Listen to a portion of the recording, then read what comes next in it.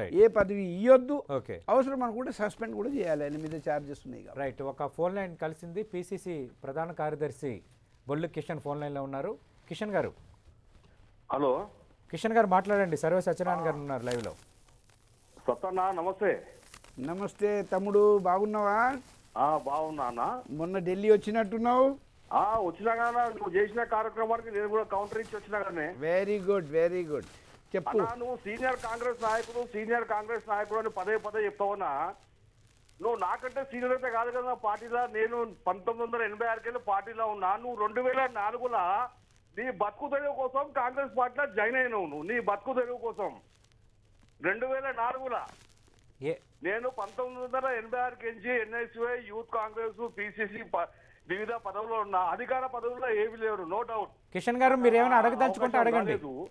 నువ్వు 2004లో నీ బతుకు తెరువు కోసం కాంగ్రెస్ పార్టీకి వచ్చి కిషన్ గారు రాగానే అమ్మగారు నీకు పార్టీ టికెట్ ఇచ్చింది. కిషన్ గారు ఒకసారి పార్లమెంట్ పోయినా, ఒకసారి జనరల్ లో కూడా నీకు టికెట్ ఇచ్చింది. రాజశేఖర రెడ్డి గారు. కిషన్ గారు దయచేసి ఇది గాంధీ భవన్ కాదు. మీరు ఏమైనా అడగదలుచుకుంటే అడగండి. సర్వే సత్యనారాయణ గారు మీరు ఏం కోరుకుంటున్నారు ఆయన నుంచి? సీనియర్ కాంగ్రెస్ ఆయన చెప్తున్నా అంటే నేను ఒక క్లారిఫికేషన్ ఇస్తున్నా. సీనియర్ కాంగ్రెస్ వయసులో సీనియర్ నాకంటే వయసులో సీనియర్, కానీ పార్టీలో నాకంటే సీనియర్ కాదు ఆయన. ఓకే. ఏది ఏమైనా కూడా ఓకే కిషన్ గారు. ఓకే కిషన్ గారు. ఓకే కిషన్ గారు. రైట్ బ్రదర్, చాలా సంతోషం. ఇంకా నీకు బుద్ధి రానట్టున్నదిరా తమ్ముడు. అరే బొల్లు కిషన్, నువ్వు నీ పరిస్థితి అందరికీ తెలుసు. నీ ఇంటి పక్కడే నిన్ను గుర్తుపట్టాడు. నువ్వు ఒక నాయకునివా? నువ్వు నీ పరిస్థితి ఎట్లా అంటే హోటల్ మే ఖానా మస్జిద్ మే సోనా, అట్లాంటి పరిస్థితి నీది. ఆ ఉత్తమ్ కుమార్ రెడ్డి చెప్పు చేతల్లో పడి కాలు గడుపులు మొక్కి ఏదో పదవి పొంది నా మీదికి ఊసి కలిపితే నన్ను సర్వే సత్తన్న జిందాబాద్, మా నాయకుడు సర్వే సత్తన్న అని నా కాళ్ళ మీద పడి అందరు ముంగట కాళ్ళు పట్టుకొని తిరిగినోనివి నువ్వు ఇవాళ నాకంటే సీనియర్ అంటే ఎట్లరా? నేను 1989లో చెన్నారెడ్డి గారు పిలిస్తే వచ్చిన పార్టీలో. నా పొలిటికల్ గురువు గాడ్ ఫాదర్ చంద్రబాబు నాయుడు గారు అని సోనియా గాంధీ గారికి కూడా చెప్పిన. 85 to 89 టీడీపీ ఎమ్మెల్యే. తర్వాత చెన్నారెడ్డి గారు నన్ను పిలిచి వచ్చిన. అప్పటి నుండి కాంగ్రెస్లోనే ఉన్నా, అనేక పదవులు చేసిన. వాస్తవంగా కూడా జనరల్ సీట్లో పోటీ చేసిన. అమ్మగారు ఇచ్చింది నా మీద నమ్మకంతో, ధైర్యం. నాకు గెలిచే ధైర్యం ఉంది కాబట్టి నేను తీసుకున్నా.